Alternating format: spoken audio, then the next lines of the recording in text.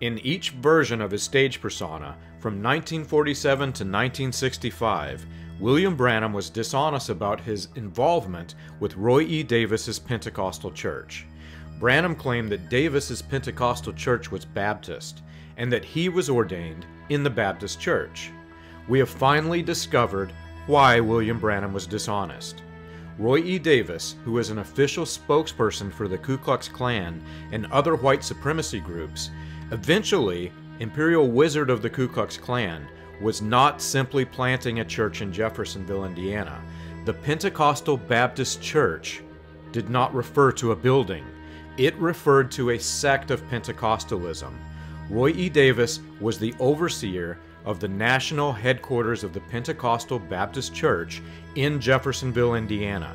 William Branham did not simply start a cult when he started his message sect, and when William Branham was touring with Davis and winning converts by allegedly drinking poison, they were recruiting for their sect.